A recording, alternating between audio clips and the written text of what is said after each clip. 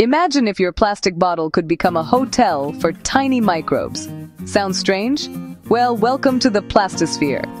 Microplastics, those tiny bits less than 5 millimeters, are everywhere, from our beaches to the deepest sea sediments. But here's the wild part, they're not just floating around. Microbes, like bacteria and fungi, move in and build slimy communities called biofilms on these plastics, turning them into mini ecosystems.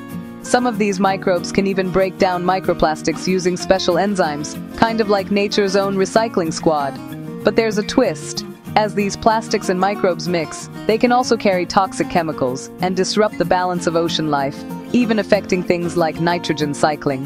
So, microplastics aren't just rubbish. They're changing how our oceans work, right down to the tiniest level. The ocean's never been so busy. Visit our website, the Scientist Global Awards nomination open. Now, thescientists.net. Subscribe our channel for more tips.